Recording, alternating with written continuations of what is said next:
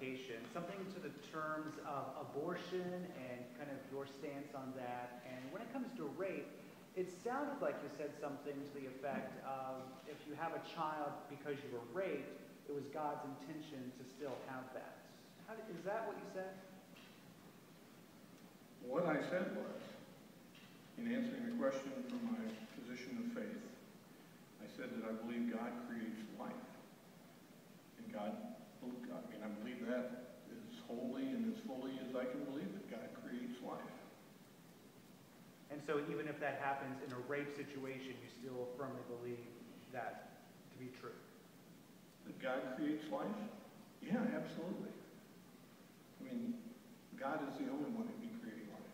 You said, I think, this is a quote, I think even when life begins in that horrible situation of rape, that is something that God intended to happen.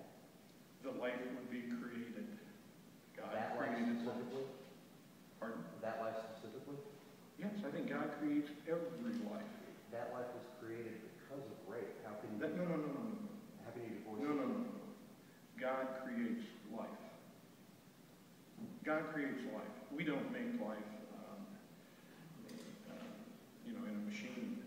God creates life. It is as simple as that. I mean, God creates life. Does God want people raped? Of course not.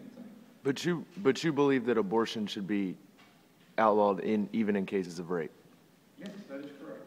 Incest too? What I said, yeah, and I've said that consistently, that the only case where I think abortion is appropriate is life of the mother.